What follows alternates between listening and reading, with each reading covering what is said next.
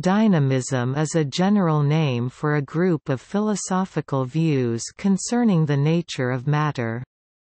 However different they may be in other respects, all these views agree in making matter consist essentially of simple and indivisible units, substances, or forces. Dynamism is sometimes used to denote systems that admit not only matter and extension, but also determinations, tendencies, and forces intrinsic and essential to matter. More properly, however, it means exclusive systems that do away with the dualism of matter and force by reducing the former to the latter.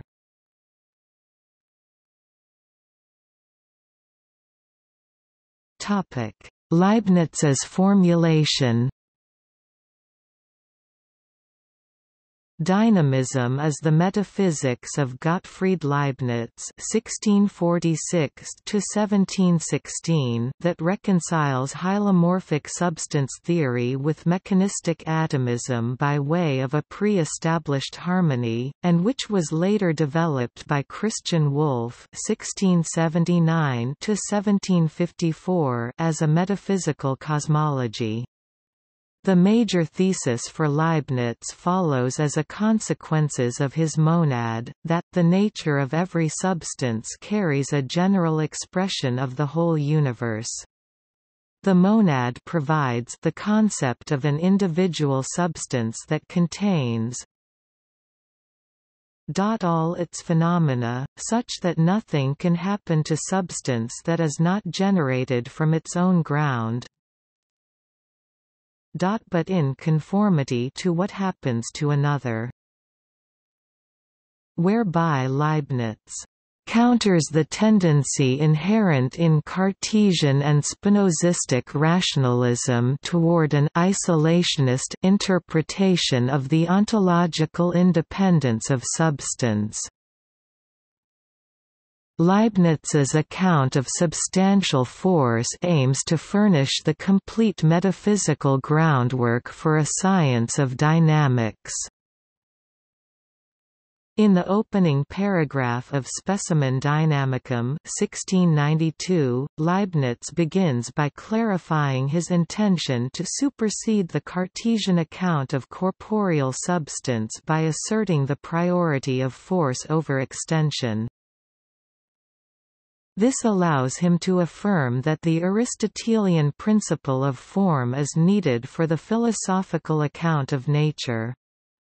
He does this in view of four main facets of his doctrine of force: 1, the characterization of force vis natura as that which is constitutive of substance itself; 2, the concern to sharply distinguish this concept of force from the scholastic notion of potentia; 3, the correlative interpretation of force in terms of conatus or nisus, i.e., as something between mere potency and completed act; and 4, the affirmation of the fundamental correctness of Aristotle's own concept of form as entelechy, and Leibniz's corresponding attempt to make this concept fully intelligible. By superseding the Cartesian concept of corporeal substance and by advocating the Aristotelian principle of form, Leibniz sets the stage for an interpretation of material being in terms different from those of inert matter and externally communicated motion.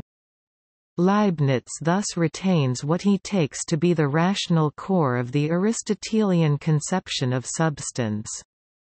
In effect, Leibniz's theory of force involves the rehabilitation and reconstruction of the matter-form composite as the pivotal concept of the metaphysics of corporeal nature. Leibniz's concern to revive the Aristotelian explanatory scheme by means of the concept of substantial force underlies his description of the structural and material features of the aggregation of monads and corporeal interaction.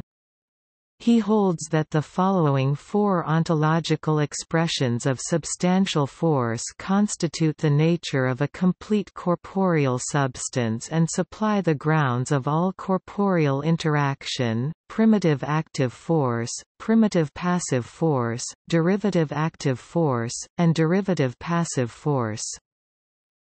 The analysis of primitive active force vis activa primitiva yields the fundamental metaphysical principle that substance purges through all processes of phenomenally manifested corporeal interaction and the basis of the identity of any particular body through the alterations that it undergoes as the result of its interactions with other bodies. It also provides for the continuity and conservation of action within corporeal nature as a whole. Primitive passive force vis passiva primitiva is the ground of corporeal extension, by which a body appears as material mass and capacity to resist changes in its state of motion and to hinder penetration by other bodies. Derivative active force vis activa derivativa results from the modification or limitation of primitive force. That takes the form of the phenomenally manifested conflict of physical bodies subject to distribution by virtue of this conflict. It therefore does not perjure in any single body during the course of its interaction with other corporeal substances. Since it is comprehensible as the internal action when acted upon by some other body or bodies, with the capacity to resist penetration and changes in their states of motion. Derivative passive force vis passiva derivativa is the purely quantitative modification of primitive passive force known in terms of the measures of any material mass's resistance to penetration and change in its state of motion.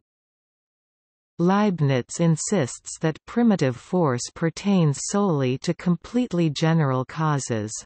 As a strictly metaphysical principle, it is the object of purely rational apprehension.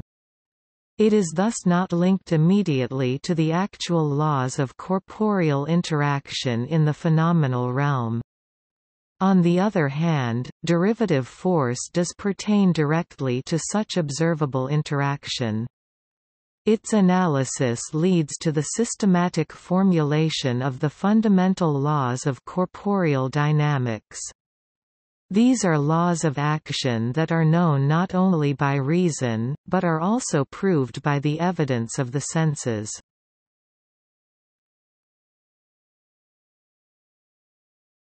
Topic: 20th century and contemporary use. Elements of dynamism can be found in the works of Henri Bergson, and in more contemporary works, such as the process philosophy of Alfred North Whitehead in terms of relations, as well as the systems theory of Ludwig von Bertalanffy and William Ross Ashby.